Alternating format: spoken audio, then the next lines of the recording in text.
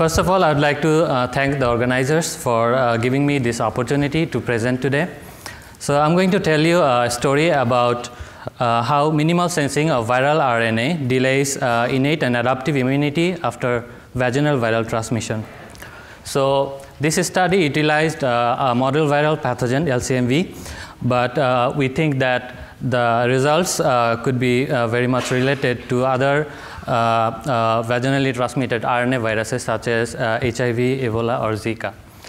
So most pathogens enter our bodies via mucosal routes, and these mucosal barriers have to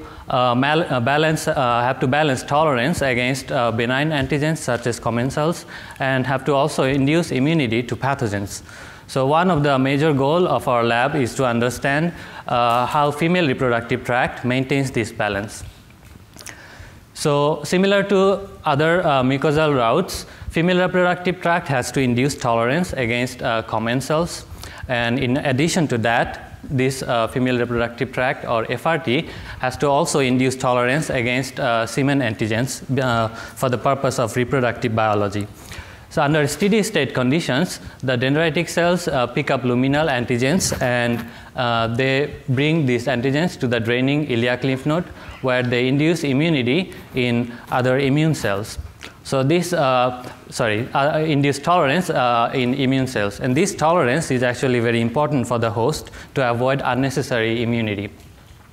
So now what we are interested to understand is what happens if there is a pathogenic virus in this tolerogenic environment. So does the tolerance in the female reproductive tract affect protective immunity to harmful pathogens? So to understand that, we are utilizing lymphocytic choriomeningitis virus as a model pathogen, and LCMV, or lymphocytic choriomeningitis virus, or LCMV, is an enveloped single-stranded RNA virus. So other single-stranded RNA viruses that could be vaginally transmitted are HIV, Ebola, and Zika, as I mentioned. But unfortunately, none of these viruses can naturally infect mice. So whereas mouse is the natural host for LCMV. And the natural route of transmission of LCMV is vertical from mother to child, and mice can be also mucosally transmitted. This virus, because this virus infects epithelium, monocytes, and lymphocytes, we hypothesized that LCMV may infect the vaginal tissue. Importantly, the protective immunity that is generated during systemic infection using LCMV is mediated by CD8 T cells. So we thought if we can use LCMV as a model viral pathogen to study vaginal viral transmission of RNA viruses, so we could also probably study the CD8 T cell response in this system. So the first thing that we wanted to know, can LCMV be vaginally transmitted? So to do that, we progesterone synchronized female wild type mice, and infected the mice with the acute strain of LCMV via either intraperitoneal or intravaginal routes. So the intraperitoneal route we used as a positive control because others have shown that CD8 T cell immunity is generated after intraperitoneal infection in the female reproductive tract. So just to give you a brief overview of the anatomy of mouse female reproductive tract, the vaginal tissue and the transformation zone together is called lower FRT, and the ovary and uterus is called upper FRT. So during vaginal infection, we just put the virus into the vaginal cavity without causing any abrasion or damage.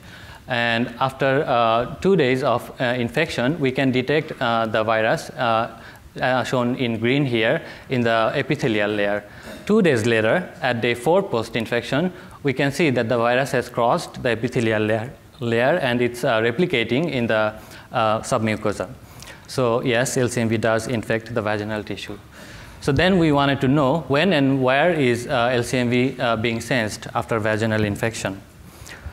So sensing of pathogens by the host is what we know that initiates crosstalk between innate and adaptive immunity.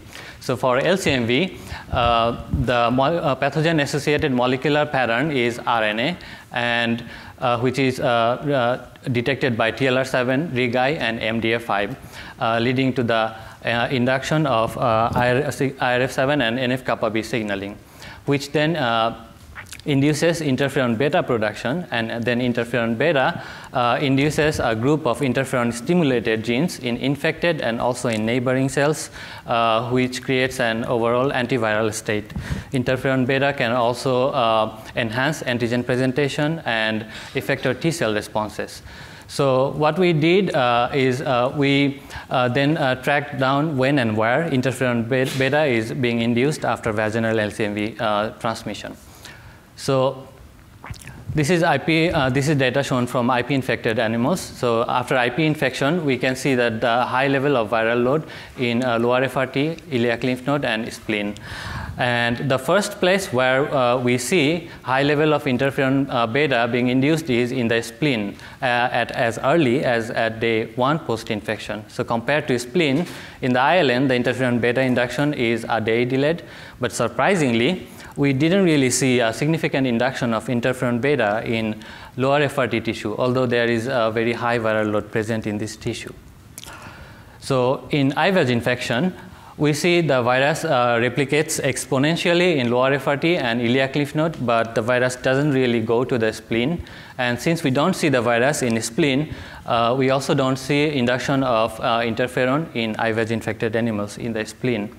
So compared to spleen, ILN has a similar level of both viral kinetics and also interferon induction in both IP and IVAG infected animals. And once again, we don't see interferon beta being induced in the lower FRT tissue, although there is a ton of virus being replicating here. So this was quite striking to us, the lack of interferon production in the lower FRT tissue. So we wanted to know, are the RNA sensors expressed or induced in the lower FRT tissue? So we looked at the relative level of expression of MDF5, RIG-I, and TLR7 in lower FRT, upper FRT, iliac lymph node, and spleen. So compared to these other tissues, the lower FRT has actually the lowest level of these sensors, followed by upper FRT. And between iliac lymph node and spleen, they have similar levels of these sensors, with TLR7 being expressed at much higher level compared to the lower FRT. So, okay, these sensors are expressed at very low concentration, low level, but are they induced after infection? So what we see is that after IP, these sensors are getting induced only after IP infection and not after IVAG infection. And correlating to that this type of sensor expression pattern, we also see higher level of IRF7 induction only after IP infection, but not in IVAG infection. So we think that this induction of sensors in IP infection is because of high level of systemic interferon induced only after IP infection. So does this, how does this minimal viral recognition in FRT affect viral clearance? So we saw that after IP infection, the viral control begins at around day 4 post-infection, and it takes about 2 weeks for the virus to get cleared. And in IVAG infection, we see a robust increase in robust replication of the virus up until day 5, and we don't really see the viral control initiating up until day 7. But the virus does really get cleared by day 12, and we see a 2 log-fold difference in viral load in the IVAG infected versus IP infected mice. And this clearance in IVAG infected mice is actually dependent on CD8 T cells, because if we infect the CD8 T cells, they cannot clear the virus. Whereas if we infect mice that lack CD4 T cells, they have no trouble controlling the virus. So knowing this critical requirement of CD8 T cells, we then thought, is the delay in viral clearance after vaginal infection due to a delay in activity of CD8 T cells? So to know that, we transferred P14 cells, which are LCMV specific TCR transgenic CD8 T cells, into wild type mice, and similarly infected these chimeric mice with either IP or IVAG route of infection. And what we see is that after IP infection, the P14s show up in the lower FRT tissue at day 5 post-infection, which is when we also see the viral control begins. And we don't really see any difference between IVAG and uninfected animals in terms of T-cell recruitment. In IVAG infected animals, at day 7, finally the T cells show up, and which is when we again see the initiation of viral control. So we see about 2 days delay in of when the CD8 T cells show up in IVAG infected animals. So is this delay because of the CD8 T cell priming? So to know that, we CFAC labeled the P14 cells and transferred them into wild-type mice, and similarly infected the mice. And we detected the CFAC dilution as a measure of activation and proliferation. And we could detect a 1-day delay in IVAG infected animals in terms of CFAC proliferation of P14s. Activated T cells leave the lymph nodes, and then they enter the circulation before they can enter the peripheral tissues.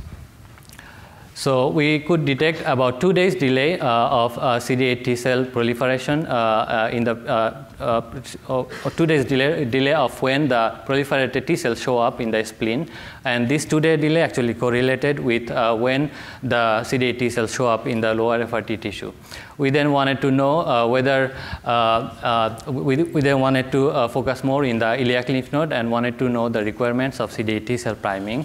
And we know that CD8 T cell priming is dependent on antigen dose, local inflammation, and DC maturation.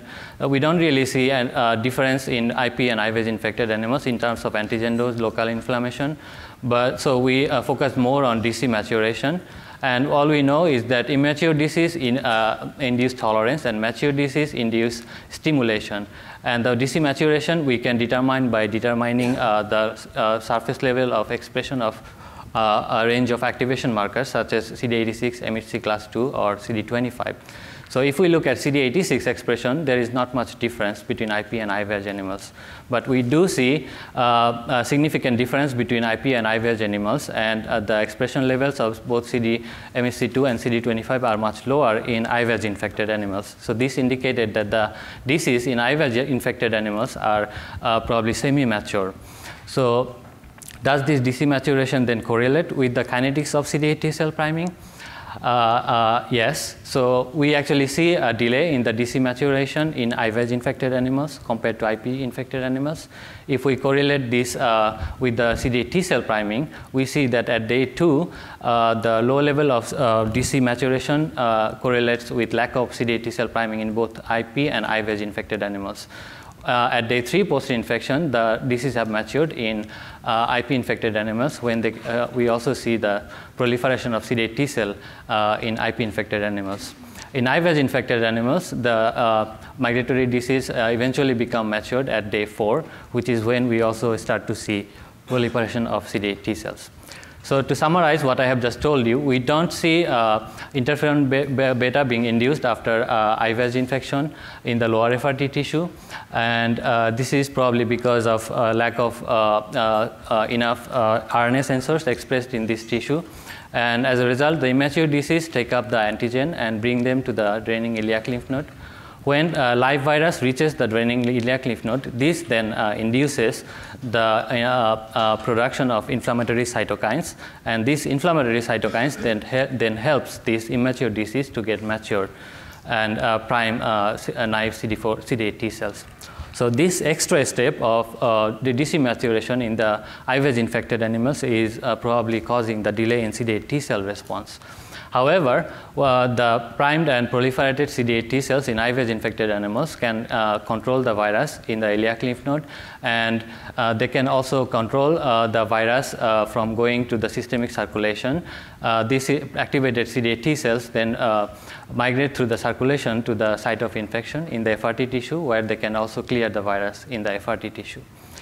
So Considering that TLR sensors are conserved in different species of mammals, and there are also a couple reports that there is very low level of TLRs expressed, especially the RNA recognizing TLRs are expressed at low levels in human female reproductive tract. So we think that these findings could be relevant to sexually transmitted other human RNA viruses such as Zika, Ebola, or HIV. So I'd like to thank the people who have directly or indirectly collaborated with me in this project, especially my PI, Shomise Sanjabi, who has guided me throughout this whole project. And also I'd like to thank my lab mates, especially Eric Woodruff and Martin Trepkar. Martin is a postdoc in the lab. He is working on developing a rectal infection model. So if you are interested to know the similarities between the rectal and IVAG infection model, and also the very interesting differences between these two systems, please feel free to visit his poster. Thank you very much.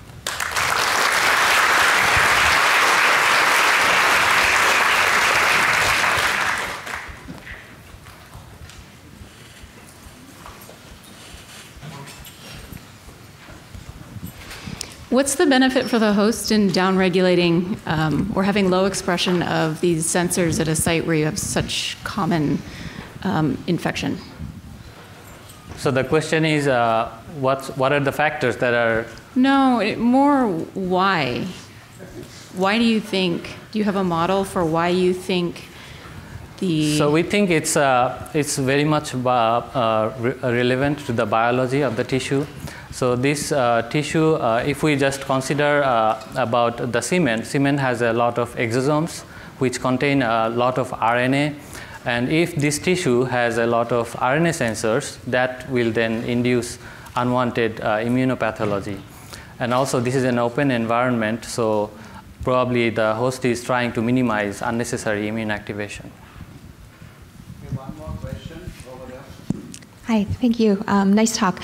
Two quick questions. First, it's been shown that certain myeloid dendritic cell subsets within the spleen in mice actually express different levels of RIG I and MD85, for example. So have you looked to see at the subset composition within the female reproductive tract?